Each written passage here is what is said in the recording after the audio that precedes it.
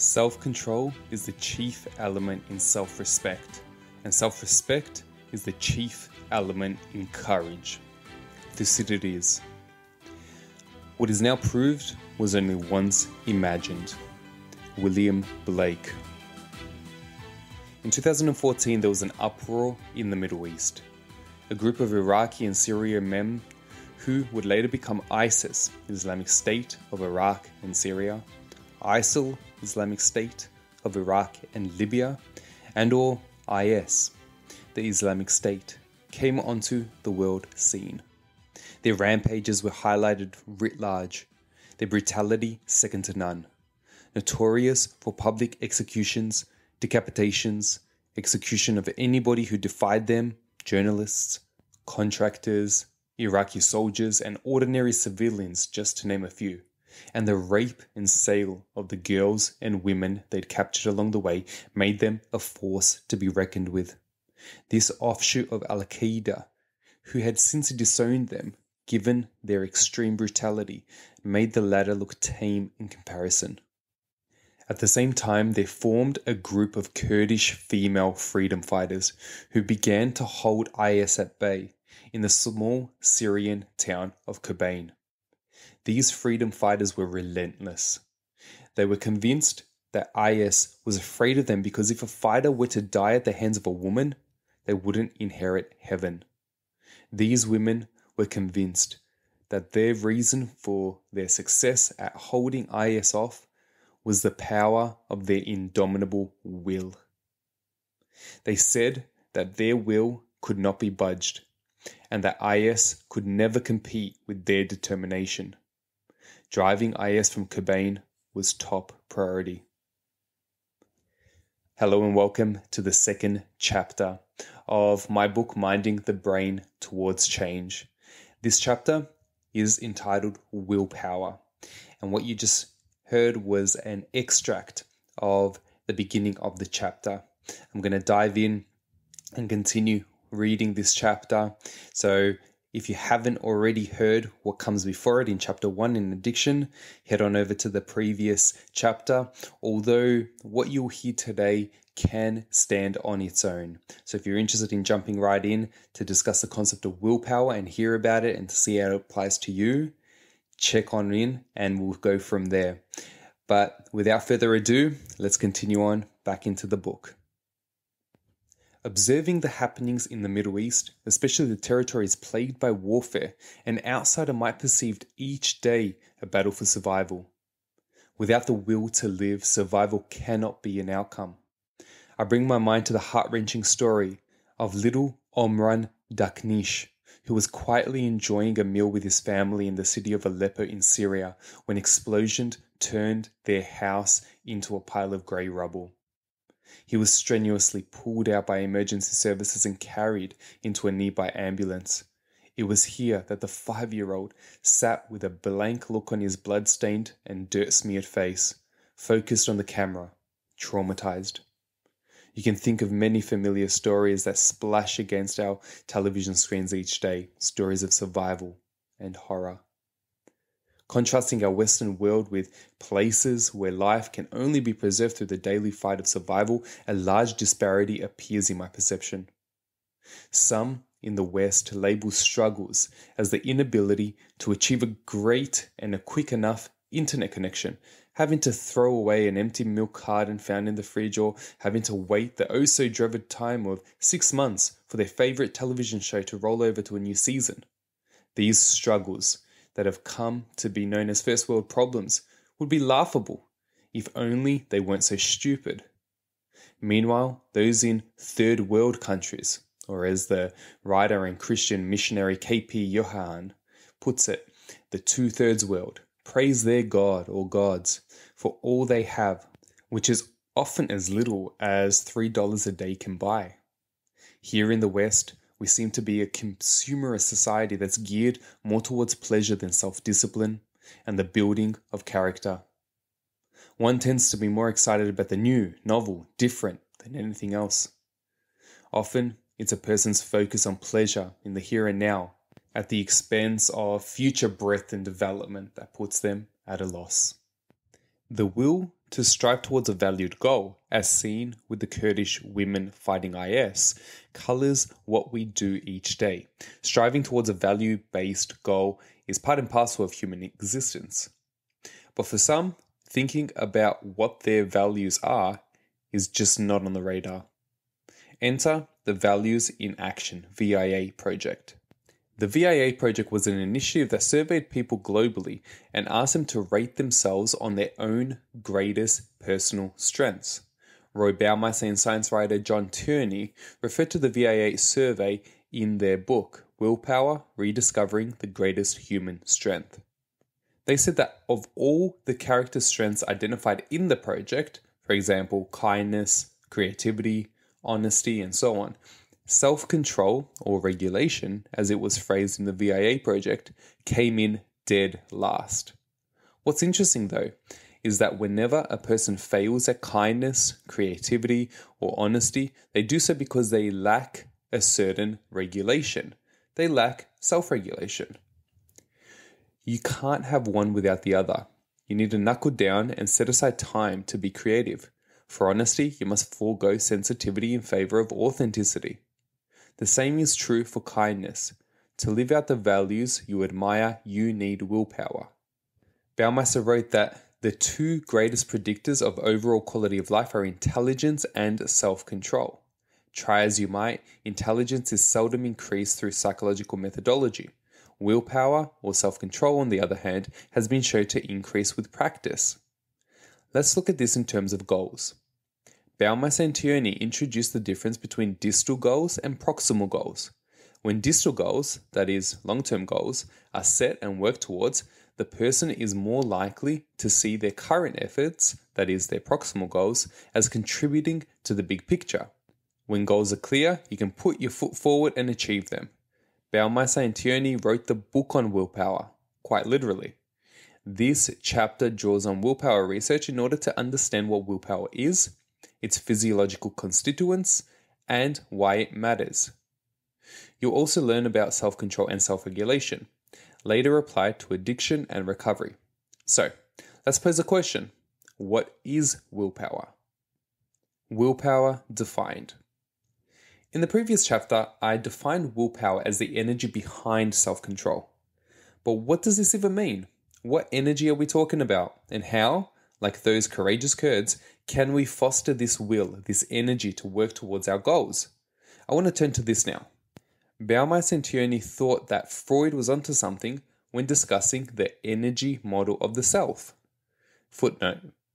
The energy model of the self is a model in psychoanalytic theory that contends quote-unquote psychic energy is released and directed to an object, for example, a person. As a result, emotions are attributed to this object depending on its importance. From a neurological standpoint, we can understand this process by invoking a part of the brain called the insula. The insula works in tandem with the environment to scan and, if appropriate, mirror another person's emotions. An example could be smiling when your boyfriend is smiling.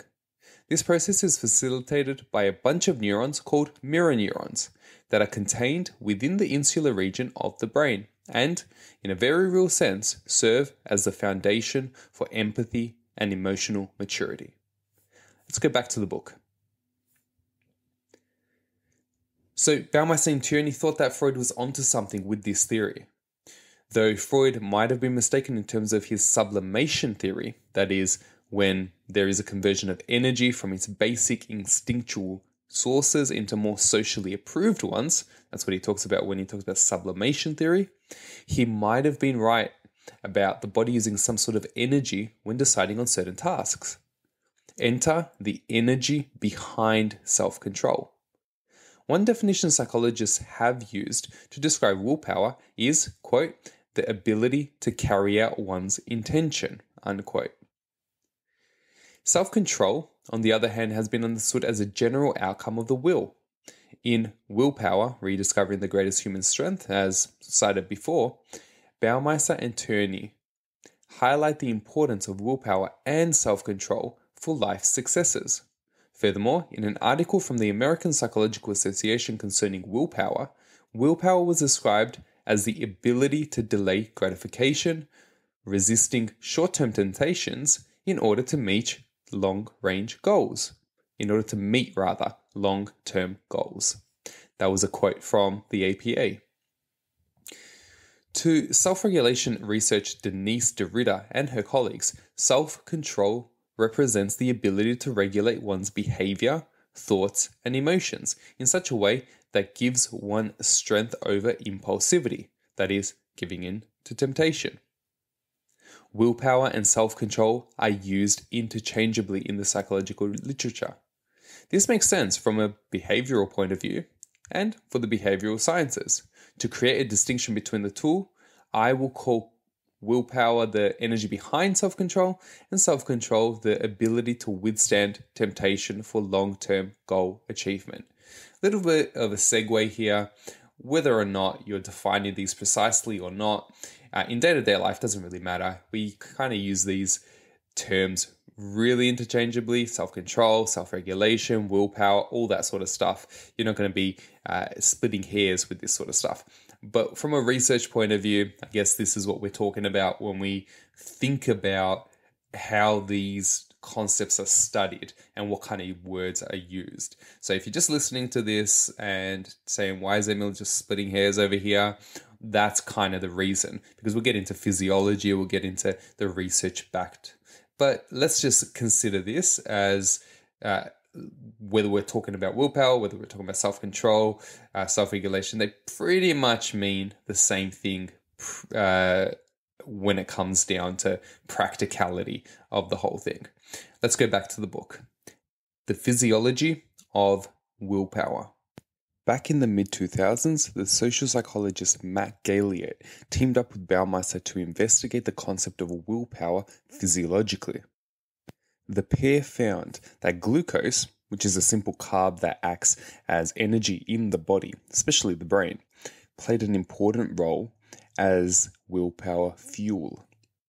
The body needs glucose for energy, and this is especially important in the brain.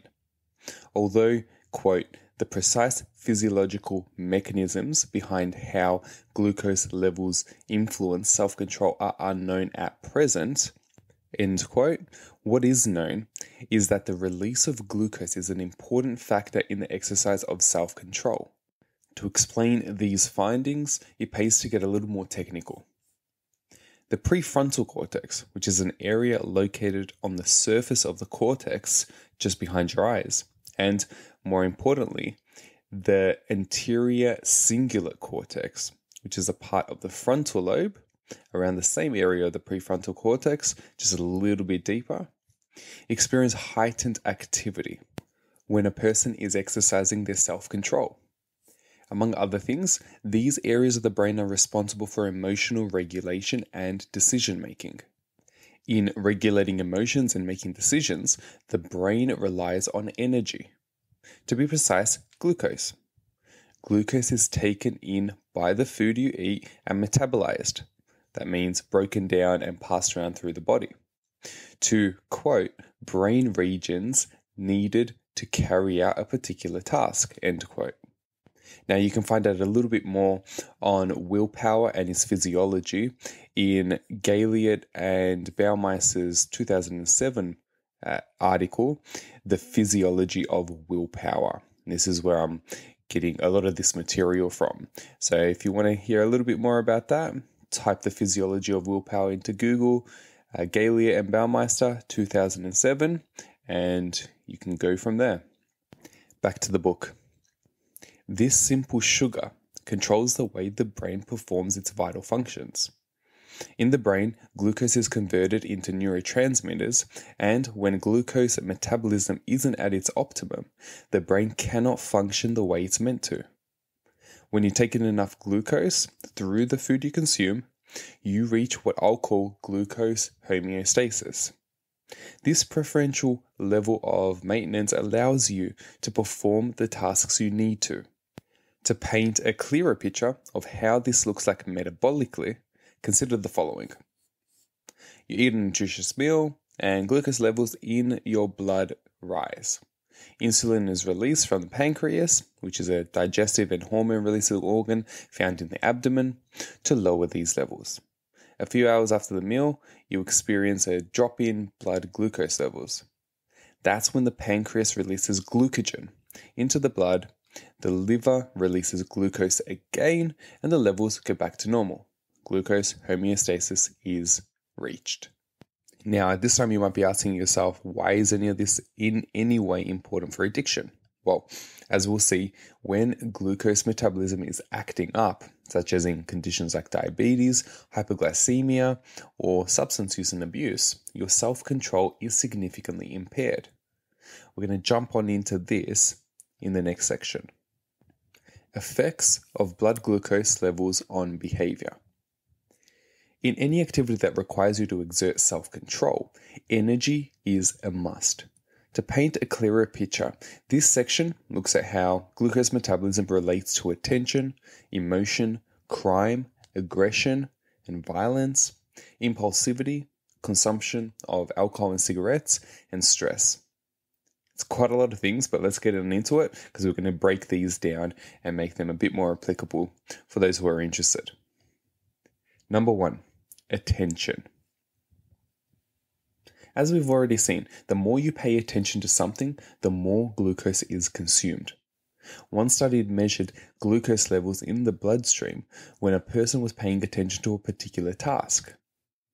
It was found that once people extended their attention initially, they performed much worse on subsequent activities that required their attention and self-control.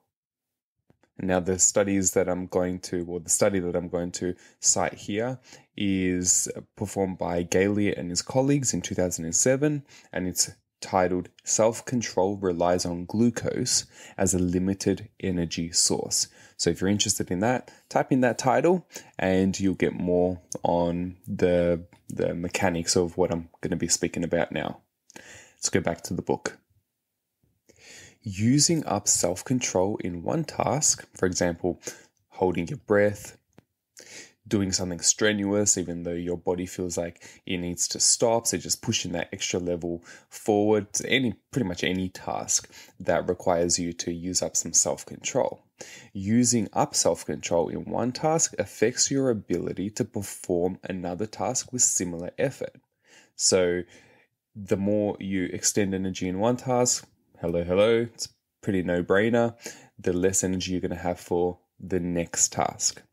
The study that I cited before, the researchers looked at participants who were given a glucose drink, something like cordial, before taking part in a task requiring the spending of energy and attention. Then they were asked to pay attention to some puzzles. Another group of people were asked to pay attention without having consumed glucose beforehand. Those who consumed glucose did much better than those who hadn't received the beverage. In this study, glucose consumption contributed to higher levels of attention. The application of this to daily life is enormous. Think about those diagnosed with diabetes and hypoglycemia. In populations where glucose metabolism is affected, self-control is significantly strained. Their condition affects glucose metabolism in the bloodstream, reaching homeostatic levels. When you can't metabolize glucose, you can't pay attention as well as you might. So when your body's spent, you're not able to pay much attention. This is why after a sport of some sort, your brain is a whole lot lazier than it could have been beforehand, especially when it's in the recovery phase. So I think this is really important. But also with diabetes and hypoglycemia, you have an interruption with blood glucose levels and all that sort of stuff. So these people who are diagnosed with diabetes and low blood sugar levels, they might be a bit less attentive, a bit more susceptible to frustration and aggressive tendencies, but we'll get to that in a moment. Now, this is by no means saying that people who have diabetes or have hypoglycemia are aggressive and more likely to get angry. It's just some correlates that we've seen up until this point, so I want to be careful there. Number 2, emotion. Research has found that the more you spend time exerting self-control in a particular task, the less able you are to control your emotions. Take me, for example. Many years ago, the morning after I had been on a weekend bender, I slapped on an Adam Sandler movie called Click. This movie wasn't meant to be a tearjerker. It was about a guy who'd been given a remote that could fast forward, rewind, pause, and skip parts of his life at the click of a button. Thing is, the remote was smart. He remembered his choices for next time. What had originally been the opportunity to skip a kid's tantrum, the remote had morphed into him missing vast chunks of his kids' lives. The same for other members of his family.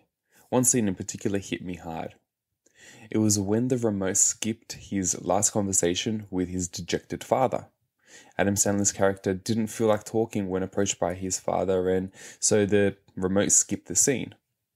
Only later, when he's given the opportunity to review the interaction, does he see the folly. This was the last time he was going to see his father. At this scene, I cried like a baby. This would be unremarkable if for the fact I'd rarely cry, less so when I'm watching films. But let's consider the factors leading up to me watching the movie. First, it was a morning after getting drunk. I was already at subprime. Second, my attempt to fight back the tears initially, this would have been an exercise of willpower, depleting my glucose availability. Once this came to a head, the floodgates released. I could no longer hold back the tears. Gellier and Baumeister's research found that people who have higher, quote, anxiety, irritability, tension, and other bad moods, end quote, tend to have lower levels of blood glucose. Their expenditure of the will leads to a depletion of energy. Thus, emotion kicks in. The more you try to suppress something, the more likely you are to experience emotional dysregulation. Let's think about this practically speaking. The more you hold in your emotions, the more energy you're using to hold in your emotions, and the more likely for these emotions to come out in ways that you do not want them to come out. So it's not really helpful at all times, clinically or just speaking generally, to hold things in until your cup gets full. This is where that consideration comes from, holding yourself in until you explode. Important stuff. Number 3, crime, aggression, and violence.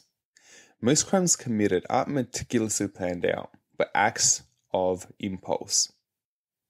I'm going to give you a bit of a side note here. It's a really amazing book written by the aggression and psychopathy researcher Adrian Raine, Raine. He's a British researcher who wrote a book, The Anatomy of Violence. What he found there in that book was that there's many different types of violent exercises or experiences that are conducted by people in a heat of passion compared to people who are meticulously planning these things out. Now, this makes the difference between psychopathy and sociopathy. And one of the things I want to really hone in on is a number of interviews that I've conducted with another researcher for this podcast, and his name is James Fallon. So James Fallon goes into the nitty-gritty of the difference between psychopaths and sociopaths, but in essence, what's going to be interesting in this part of the chapter is that the brain regions associated with psychopathy and sociopathy are very different. So when we think of most crimes that are committed are not meticulously planned out, but acts of impulse, we see crimes of passion. We see sociopathic crimes, people who don't necessarily control their impulses but act in ways that are denigrative to society. People who know what they're doing isn't crash hot, but they get overcome with emotion. This is really important, the emotional element, whereas psychopaths can still be a menace to society, most often are in very interesting ways, but they can do this very calmly, collectedly, and they don't show as much emotion. In fact, their emotional circuitry in their brains are not as developed in terms of linking to emotion as an ordinary person, for example. I thought that'd be an interesting side note, but I would highly, highly recommend the book by Adrian Raine, The Anatomy of Violence, for more on this sort of stuff. And if you want a bit of a rundown on psychopaths, the first few episodes on my podcast has a lot on that. But let's get back to the book. There's a correlation between low blood glucose and impulsivity. In fact, one study measuring blood glucose levels among 129 prisoners found that about 90% were depleted. In my clinical practice, many pass through on court orders because of stupid stuff they'd done while drunk or high. In one unit of professional development delivered by a forensic psychologist, it was found that over 30% of criminals were intoxicated at the time of their offense. Ice being one of the more used substances in the notorious, ice being methamphetamine. This is unsurprising if you think of it. Methamphetamine is well known for impairing prefrontal functioning, therefore leading to lapses in self-control and regulation. I want to have another side note here because it is widely known that the dopamine release in methamphetamine is much higher than in many other drugs. In fact, when there are researchers measuring the units of dopamine compared to things like crack cocaine, there have been studies that indicate crack cocaine releases roughly around 300 units of dopamine, whereas methamphetamine releases something like 1,200 units of dopamine. Now, I haven't looked into this too deeply, so I can't give you too much context on that. And from a clinical perspective, I'm not a researcher, but I can give you a bit of an understanding of what I've come across in some of the research and people infinitely smarter than I am at looking at these nuances. What I want to say is that the prefrontal region, so that part just behind your forehead, understandably, the part behind your eyes is that part that throws attention, that regulates behavior. These sorts of areas are not as well functioning in many people who are using methamphetamine. And so if we see a dysregulation in this part of the brain, we often see people who are really putting the substance, the thing that feeds the more visceral experience, they're putting these parts much higher in terms of value than their family members, their obligations, their work. And so we can see a difference in how they process and approach life. And this can be really tricky because then they don't actually feel the need to change their behavior because they're not thinking it through as much. And it's very hard for a person to change a behavior until they hit rock bottom. That's been a lot of my clinical experience. Often people have to hit rock bottom for them to make any changes in their behavior. Let's go back to the book. Number 4, impulsivity. There are differences in impulsivity when comparing men with women. Men with low blood glucose levels are more impulsive than those with optimal levels. The same isn't so with women. Men with hyperglycemia and diabetes see an increase in impulsivity across the board. Think of a bad-tempered and explosively impulsive grandfather. He might appear discontent, emotional, dysregulated, and abrupt when his blood sugar levels are out of whack. I want to rest on this just for a little bit because here we have sex differences between men and women. And this sex difference was identified in the Physiology of Willpower, that paper that Baumeister and Galea wrote. So this is an interesting finding that even men with hyperglycemia compared to women with hyperglycemia, you see some differences there where women don't tend to act as impulsively as men do when they're experiencing that. Number 5, alcohol. When you consume alcohol, given glucose metabolism all but halts throughout the brain and body. Even enjoying a glass of 2 of fine wine after a palatable meal drops glucose to suboptimal levels. What's confounding is that self-control isn't only impaired once you're drunk, but your initial decision to start drinking might have been brought about by low blood glucose levels in the first place. The low levels beget a lapse in self-control. A person with low self-control is more likely to accept a drink when offered and to get drunk. When drunk, they're more likely to act impulsively. When glucose levels are back to normal, say by eating well and drinking water, they're more likely to restrain themselves. Number 6, cigarettes. In 1991, about 24.3% of Australians smoked daily, about 1/4 of the population back then. By 2012, only 16% of the population smoked daily, about 2.7 million people.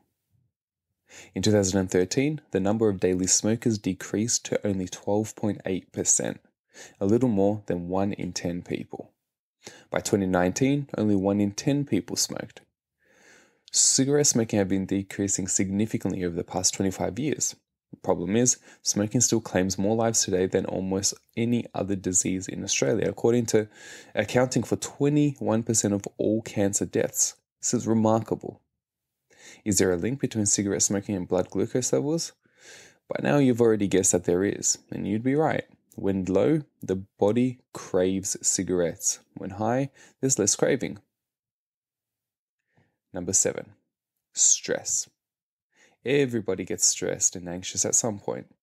It might be when you're worried about a loved one's medical condition, your kid's rehearsal or performance in a sport, an upcoming interview, or watching your back when you're walking down the road. Observing stress physiologically, we see the body converting stored energy into glucose and releasing it into the bloodstream, thereby increasing the flow of glucose to the brain. This is especially important when considering our cognitive faculties. Your ability to think when in a bind is primary to escaping impending doom. In fact, pessimists usually experience an increase in cerebral glucose levels, that is, glucose metabolism in the surface area of the brain, indicating more effort directed towards coping with a particular stressor.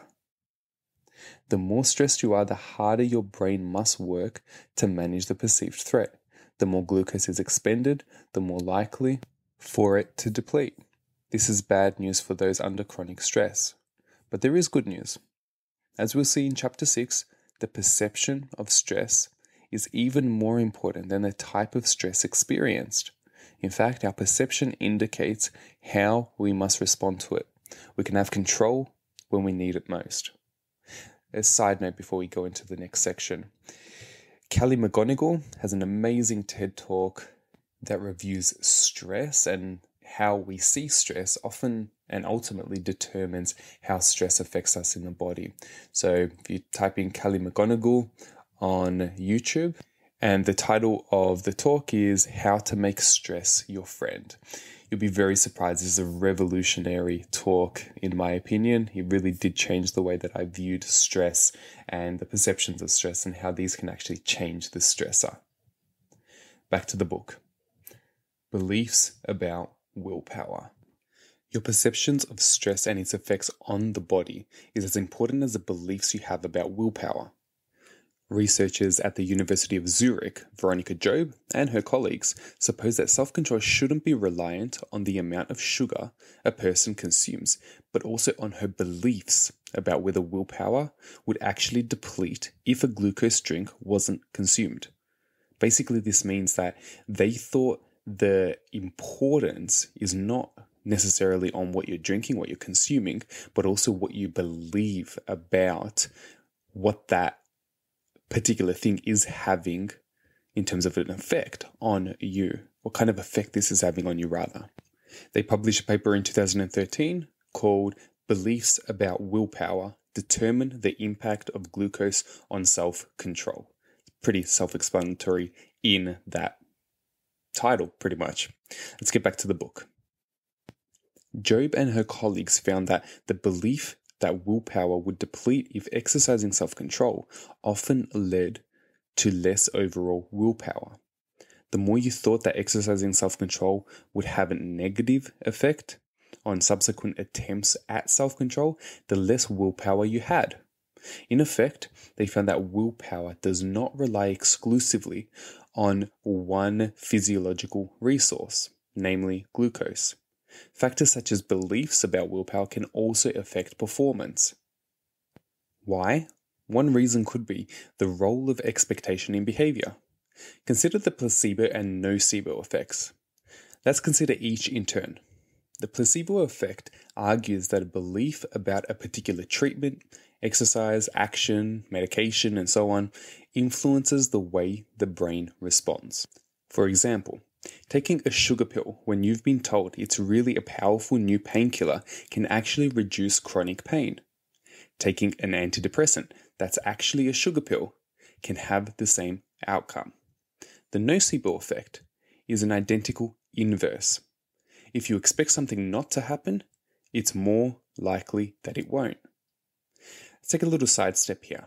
This is also reminiscent of an expectation bias, a cognitive bias that psychologists talk about in terms of an expectation that we have about something. It's a very powerful, very, very powerful response that what we expect to happen may happen, what we expect not to happen may not happen. And we've got to check these biases at the door and notice when we're getting involved in this mental gymnastics, so to speak.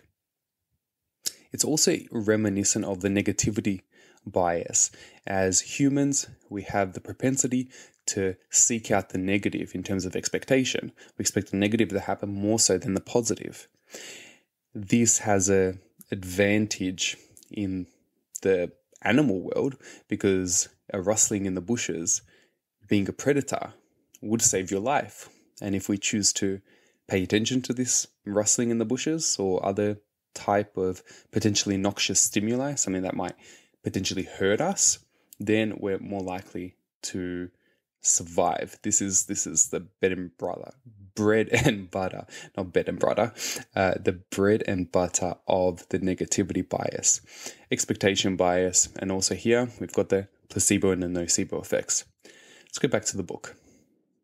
For Job and her colleagues, the importance lies in the instruction that we shouldn't always be looking at sugary drinks for energy, but more towards cultivating a culture in which people understand that willpower is not highly limited, but rather self-generating. We are the ones responsible for the resources we consume and thus preserve. Willpower is not a tank that empties after exercising self-control, but can be regenerated based on what we believe about ourselves and our actions. Another side comment here, because up until this part of the book, we've been talking about willpower as a limited resource, seeing these processes in Baumeister and Vinash's research, as well as Muravin's research, how this willpower can be depleted. But at the same time, it's important to know that expectation mediates the way that the body consumes that energy. And that's, I think, really important. There's a really interesting podcast episode from the neuroscientist Andrew Huberman, where he discusses aggression, and he brings to light how testosterone is not controlling for aggression, but more rather purposeful movement and energy towards something. Now, what that something is determined by what the person's thinking of at that point in time. So what testosterone can move you towards could be an aggressive tendency, but it could also be working hard at a sport, working hard in the backyard, working hard at your job. That sort of stuff is very important as well. So high testosterone can correlate with something good, can also correlate and work towards causing something, well, probably not causing, it's a bad word, but work towards the association between what your intention is, just like willpower here and the expectations that we have on willpower. A very important distinction to correct. Next section. self-control, self-regulation, and willpower. So far, we've observed that willpower and self-control are used synonymously in the psychological literature, essentially meaning the ability to forego present temptation for a future focus. We've seen that glucose is important in the exercise of self-control. Let's turn to self-regulation now. Self-regulation can be defined as, quote, the process of managing and changing the self. This particular definition comes from Barna and Vinash's paper, Uses of Self-Regulation to Facilitate and Restrain Addictive Behavior. This was written back in 2014. So if you're interested in that, have a look at that paper. Basically, changing your behavior in light of what you'd like to achieve. That's what they're talking about there. This change often relies on consequential thinking. You could stop yourself from swearing at a police officer for fear of backlash, just like you might refrain from lighting up a joint in a public playground because you don't want to be locked up. These are a few examples of when a person regulates their behavior. Regulation is important when a goal is in sight. Managing yourself in light of your goals is an important step to self-improvement, making self-regulation an essential factor for the development of personal well-being. Self-regulation doesn't arise out of a vacuum. What you need is self-awareness. Make a little sidestep here. I've put together a free course online on the academia.edu website on self-awareness. So if you want to understand the neurobiology and psychology of self-awareness, it's great to go ahead and have a look at that one. It's in the show notes as well. We'll go back to the book. This is the ability to know oneself and your surroundings, self-awareness is. It's responsible for understanding how you act in a particular situation, what society expects of you, and what effect you're having on others. Without self-awareness, self-regulation is moot. The more you understand yourself and your surroundings, the more able you are to regulate. And more importantly, Barna and Vinash found that, quote, anything that reduces self-awareness will weaken self-regulation. I'm going to repeat that one. Anything that reduces self-awareness will weaken self-regulation. Side comment on this. Former US Navy SEAL Jocko Willink talks about this in terms of regulating his own impulses and his own behaviors. When he's in a tricky situation, he would take a mental step back, kind of like almost a literal mental step back, where he would imagine himself watching himself in that situation that he's in right now. And you can do that as you listen to this podcast. You can imagine yourself wherever it is that you are, whether you're running, whether you're performing some work, whether you're sitting down, whether you're doing some chores or whatever it is that you're doing. You can imagine yourself doing that particular action while watching or listening to this episode. And this process in itself takes you out of the experience of listening and gives you an added perspective here, and it's a more self-aware perspective. From a clinical perspective, this is something that I like to facilitate in session. When we're processing something that's really tricky, you want to help a person come to terms with what they're feeling and see what they're feeling as if somebody else is looking at them and noticing what they're feeling. And often this is achieved when a person's able to name their feelings, name what they're going through, name how they're positioned, noticing what's happening around them. This is the bread and butter of self-awareness, to use that word. Again, let's get back to the book. Distraction, drugs, and alcohol, and even excessive emotionality can all impair self-awareness, thus leading to failures in self-regulation. Bringing glucose into the mix, when you experience problematic levels of the carbohydrate, you're more susceptible to failures in self-regulation. Without adequate blood glucose, you'll find that you have impaired self-control. Without adequate self-awareness, you're less regulated. Now, this brings us to the final section where we're summarizing the chapter in terms of its main points and practical implications. How does any of this consideration around willpower relate to addiction? That's what the next episode is going to be about. The next episode's all about discipline, self-regulation, and control. So it's one of my favorite ones because it's the most practical output there. But let's go do a bit of a chapter summary. The main points we discuss were willpower is the energy behind self-control. Self-control is the ability to refrain from current temptation for a future goal. Glucose is an important carbohydrate that gives you the energy to do the things you set your mind to. Things like violence, aggression, tobacco smoking, alcohol consumption, stress, and a lack of attention can often come about when blood glucose levels and metabolism are out of whack. Expectations play a big role in willpower. Self-regulation is the ability to evaluate the pros and cons of a particular behavior and adjust the behavior accordingly. Self-awareness is the ability to know yourself, others, and your surroundings.